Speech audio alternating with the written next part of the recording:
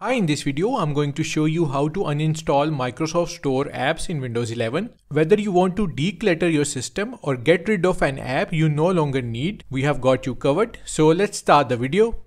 To uninstall an app that you have installed from Microsoft Store, open the Start menu by clicking on the Windows icon in the taskbar. Now click on the Settings icon from the menu.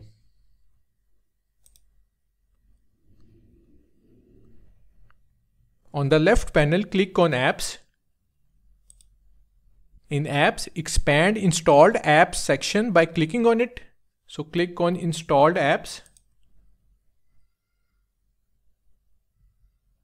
Here is the list of all the apps installed on your Windows 11 computer. Now find the app you want to uninstall. We are going to uninstall Translucent TB app that was downloaded and installed from Microsoft Store. So look for it. So this is Translucent TB app which we want to uninstall. Now click on three dots next to it and then click on Uninstall from the menu. Click on Uninstall. It's uninstalling. This app is now uninstalled. So that's how to uninstall Microsoft Store apps in Windows 11. Thanks for watching and don't forget to hit the like button and do subscribe to my channel for more Windows 11 guides.